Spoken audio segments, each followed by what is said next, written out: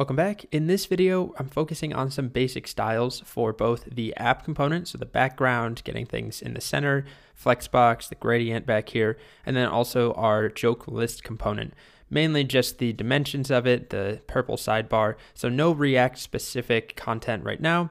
In the next video, we'll work on getting the joke component to display and work and all of that in React. And then we'll style it, and then we'll come back and add new features, we'll style that, and so on. So let's begin by going to our app.js. All right, so we have app CSS included by default. We're going to basically delete everything in here. And I'm going to begin by restyling the app and making it display flex. I'm going to use flexbox for a lot of this. And I'm going to vertically and horizontally align things. So align items center, justify content center. And it is horizontally and vertically aligned except for our app component ends like right here. So I'm now going to say height is, if I can spell height, 100% of the view height. So basically 100 of the screen. And now it is centered in the middle. It's not very big, so it looks kind of odd being down there, but that's all right. Then we're going to come in here and give it a background gradient. So this gradient is that I think it was a 135-degree angle. I guess it doesn't matter what the angle is really, but this gradient here, which is hardly a gradient, it's really just two colors, but it's made with a CSS gradient. I used a tool. There's many. If you just Google CSS gradient tool, there's tools to help you design them. You can like visually change the colors with a color picker and change the angle, flip them back and forth. So it's a linear gradient with two colors. We have this like light blue and this pinkish color. And again, I just got this from a tool. I picked the colors I like, I changed the angle, and I copy and pasted it. I did not sit here coming up with these percentages, even though it's relatively straightforward. 0 to 50, 50 to 100, 135-degree angle. It's just annoying to type all of this. Okay, so that's what it looks like. Not too shabby. Now we're going to work on the font. So I used a Google font called Rubik. I'm going to go to my index.html and paste it in. I would just copy from my solution. It's annoying to type this.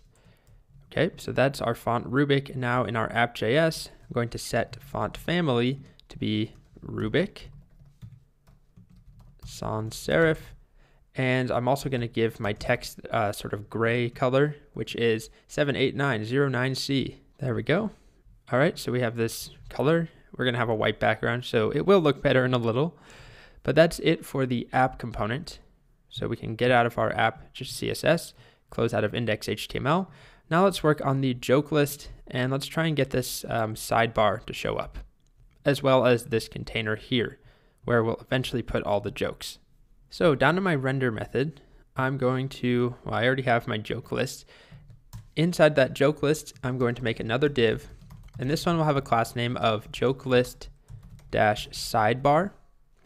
Or we could have called it just purple bar or something. And then inside of that, I'm going to move my h1 that says dad jokes. I'm also going to give that h1 a class name. And I'll call it JokeList-title. And I don't know if you saw this, but this dad is bolded, and it's actually a different font, which we can decide if we like the two fonts or not. I wasn't sure, but it's bolded. So I'm going to put a span around that dad part, just so that we can select that separately. Okay, so joke list sidebar, joke list title.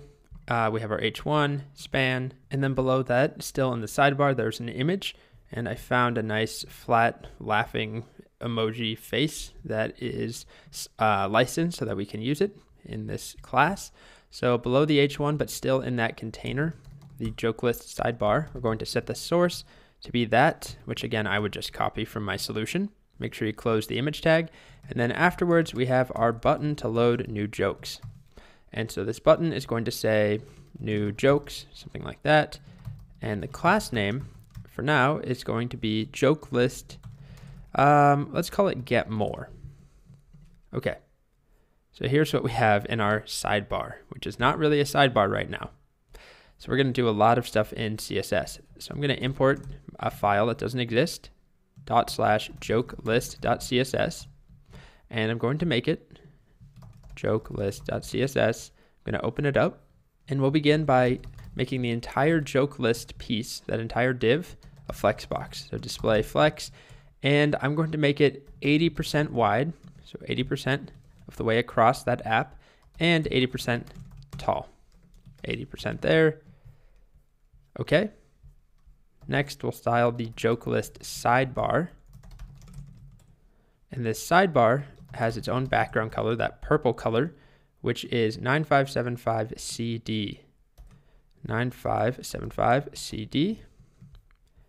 All right, we're starting to get a sidebar, sort of. Then we're going to also make this thing, the sidebar, display flex, and make it a column. Flex direction column, which you probably won't notice much change. But then if we align items center and justify content center. Okay, so now things are centered here. We're also going to give this a width, and I want it to be 30% away across the joke list. So now we have 30% here and then 70% for everything else. Next, I have a box shadow, and just like with the gradient, I didn't make this from scratch. I used a tool online where you can drag and sort of change the shadow and different sliders and colors, and then it spits out something for you to copy and paste. So we have a couple of box shadows on the outside and then an inset shadow, which it might be hard to tell in the video. I don't know how it's going to export, but there's a slight dark purple on the inside as well as the box shadow around the edge on the outside. Next, let's work on the title. So JokeList title has a large font size of 4 REMs, margin of 2 REMs. Color is going to be white. Font weight, I think by default is quite heavy, so I'd change it to 300. If I didn't do that, this is what we end up with. So I like it at 300. And then I'm also going to give it letter spacing of 0.6 REMs, which is just going to space the letters out a bit more. And then we also have the span inside of our JokeList title, which goes around the word dad. So I'm going to bold that part. Font weight will be 700. There we go, dad, and then jokes. And I also give it letter spacing of 0 just to undo what we did up top. So it's closer together and bolded. This is further apart and not bolded, it's lightweight. Next, let's tackle this massive image. So the image is really huge. So we're gonna do JokeList.sidebar or dash sidebar image. We could give it its own class, but there's only one image in the sidebar, so I'm okay with this.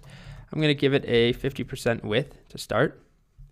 I'm also going to give it a box shadow, which once again, I used a box shadow helper for that. But this is what the box shadow is. There's 2 of them.